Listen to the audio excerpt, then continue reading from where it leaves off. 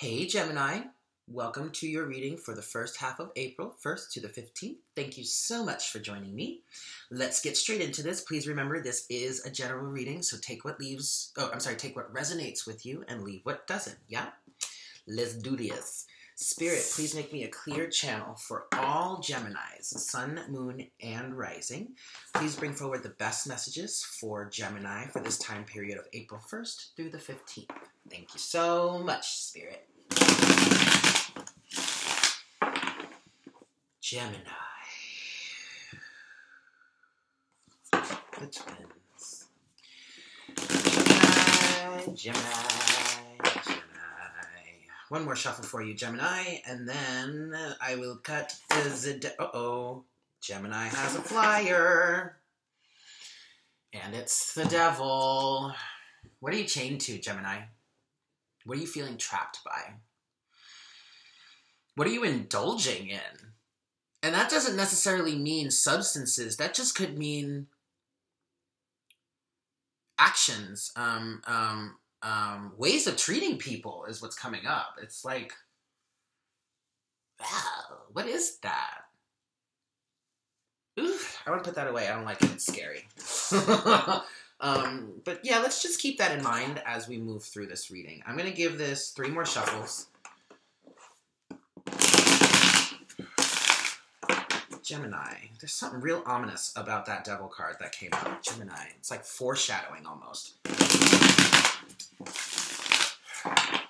Gemini. One last shuffle for you, Gemini. And then we'll get into this. You know what? As I'm doing this, I'm just going to tell you. Yeah, that devil energy, it feels like you're just really giving into it.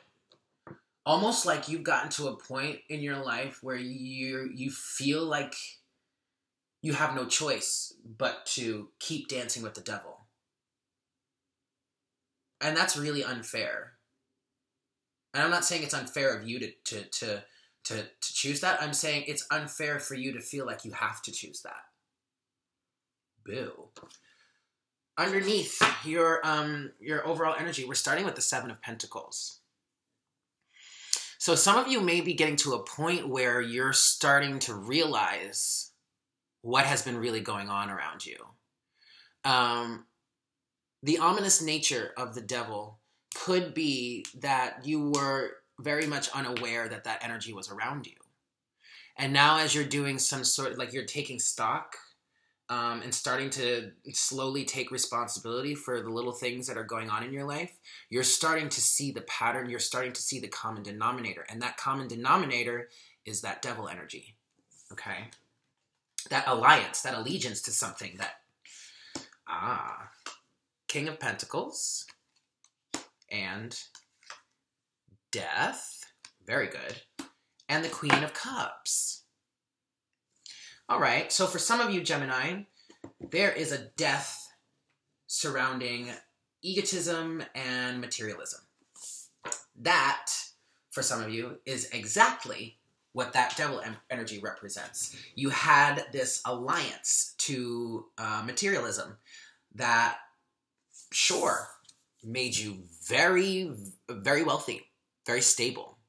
You look real good on paper.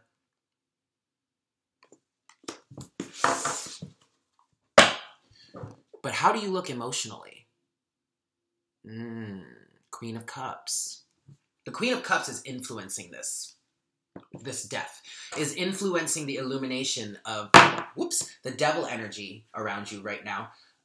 Because it's, for some reason, it's finally able to break through. I think you've gone through enough, Gemini, where and you're very intelligent, you're very logical. There isn't much that gets past you. And that's kind of been your blessing and your curse in this situation, because now you're really starting to see the truth and your emotions are starting to awaken, because we are shifting.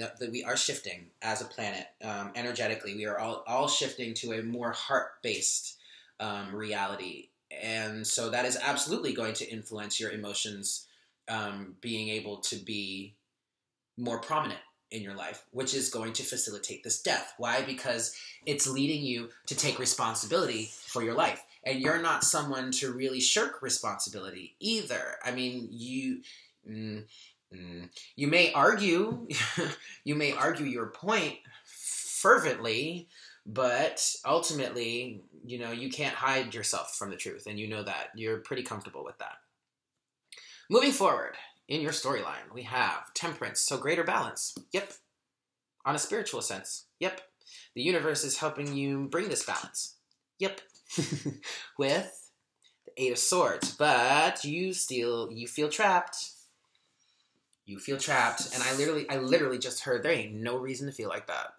Because you can get yourself out of this. You've been doing it already by taking stock with the Seven of Pentacles. By starting to slowly but surely take responsibility for where you find yourself. I mean, you got this, boo. You already know. You already know. So why are you wasting your time with this Eight of Swords bullshit? Get the fuck out of here.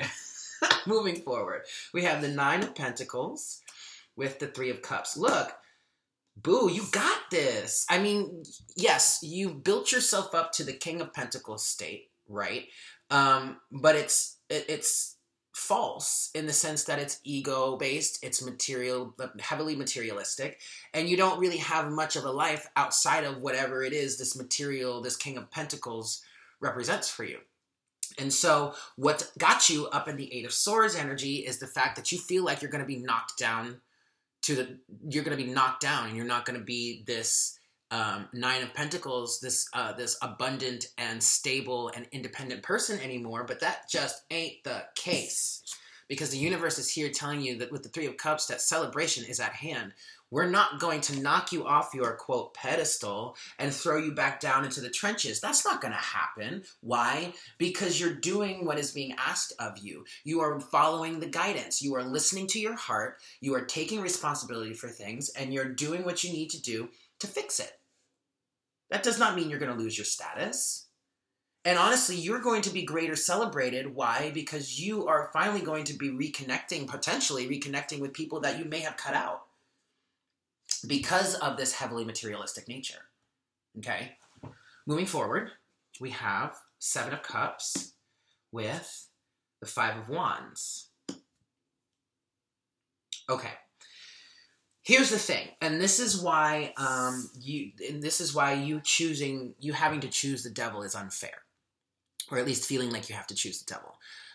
You've got too many damn cooks in the kitchen, boo boo, with the Five of Wands. Too many damn cooks in the kitchen, and then that puts all this Seven of Cups energy in front of you. Why? Because you have all these differing opinions and all of these opposing viewpoints that are generated from all these different opinions, including your own. And so now you're being surrounded with it's like your head is spinning. It's like, which cup do I pick? Do I pick this one? Do I do this? Do I do that? But I really want to do that, but I can't do that because everybody's telling me to do this.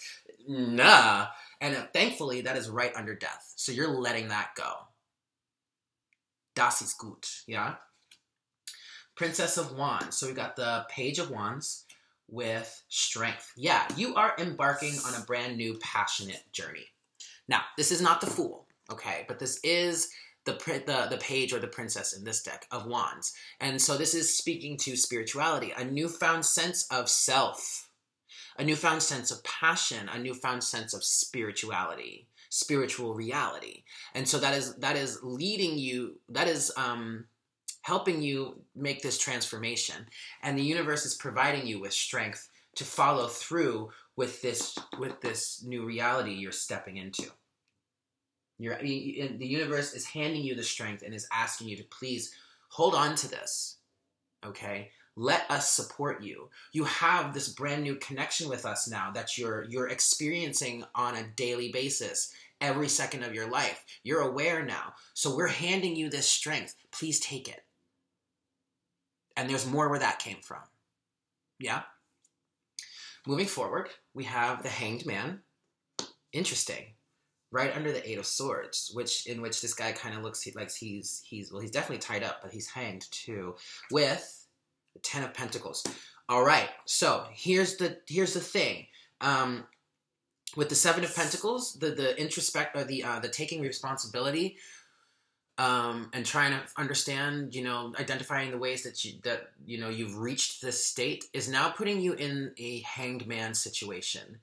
And it's all surrounding the Ten of Pentacles, meaning you are getting a different, a much different is what I'm hearing, a much different perspective on ultimate material fulfillment.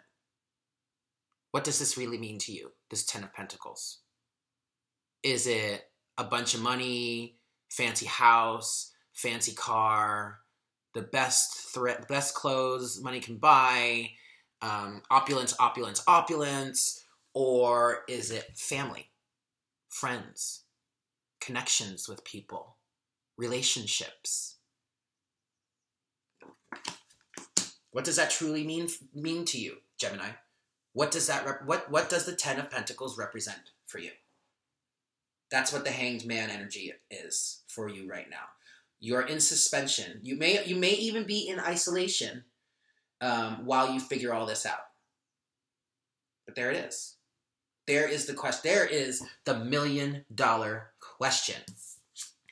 What is ultimate material fulfillment for you?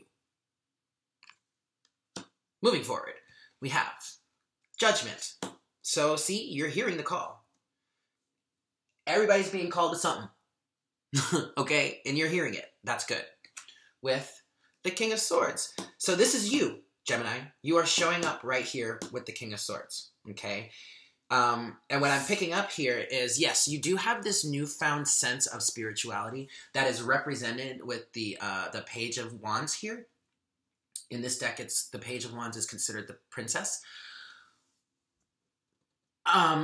But you're still not so sure about it. I'm picking up some, and it makes perfect sense. I'm picking up some pretty heavy skepticism. You're literally this guy sitting there with your arms crossed and his sword right there like, you expect me to believe this? And then the universe goes and proves it, and you're like, okay. Uh-oh. Sorry, guys. Yeah, so that's happening. But you're hearing the call, and that's good. And honestly, I don't want you to think that embodying this King of Swords energy is really all that bad, because it's not. Especially if this newfound spirituality that you've come across is really that new to you. A healthy dose of skepticism will get you very far. At least at this point. Because at a certain point, you're gonna have to accept that you are in fact comfortable enough to let go of your grip of this sword a little bit and start to really trust unconditionally. But that is further down the road. It's not right now. You don't have to do that right now. Stay in this King of Swords energy for right now, okay? But remember to be as diplomatic as possible, all right? Don't just go swinging your sword because you don't like something. Be objective. Look at the bigger picture before you start trying to cut something out, okay? Next, we have, the Princess of Swords.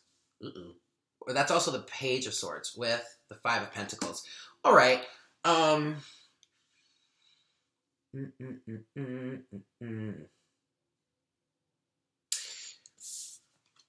What I'm picking up here for some people is you had a tendency to just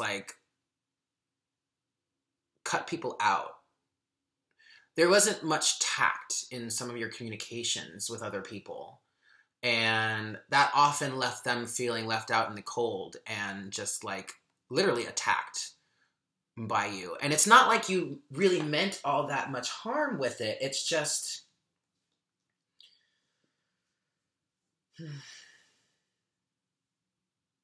I feel like in relation to this reading, in relation to this time period, there could be a situation where a conversation is had, or somebody, you want to reach out, or somebody wants to reach out, but the communication is not all that balanced, so some things don't come across quite right.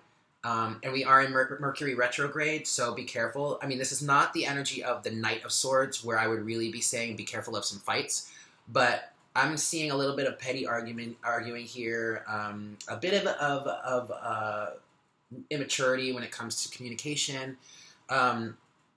that could leave you or someone else feeling out in the cold, feeling lack.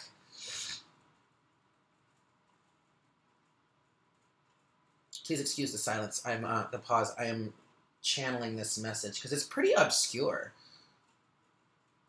So maybe that was it. This is more of a warning. And not that it's really all that bad. It's just I'm sorry, not a warning, a caution. To just try and make communication as mature as possible. Okay? Because I feel like for some of you, that's a bit of a challenge. Even though you're a Gemini, sometimes there's the way you might communicate something to someone, especially if you're really passionate about it, you're like really fired up about it, there could be a lack of tact, which can leave people feeling alienated, really. But that's okay, you know. I do feel like that is part of this transformation, this death that you're making. But yeah. Okay, finally in the story, we have the Three of Pentacles with the Nine of Wands. Okay, yeah, so I'm really picking up on some entrepreneurship energies here. Entrepreneurial energies. I am picking up that as you make this transformation, you could be leaving the job that you're at now and starting your own business, say. And with the Nine of Wands here, Spirit is just asking you just to keep going, okay? Just keep swimming, keep persevering, keep going for the things that your heart is guiding you to, right? Because, yeah, it's not necessarily going to be easy, and it's definitely not going to be pretty, but, well, at least all the time, but, you're just really being encouraged to persevere. And look, Nine of Wands is still right under strength. And that was when the universe was saying to you, we're handing you this power. Just take it. There's more to come. So there's more where that came from. So just keep going. Keep pressing on. Keep fighting. If you need to, take a break.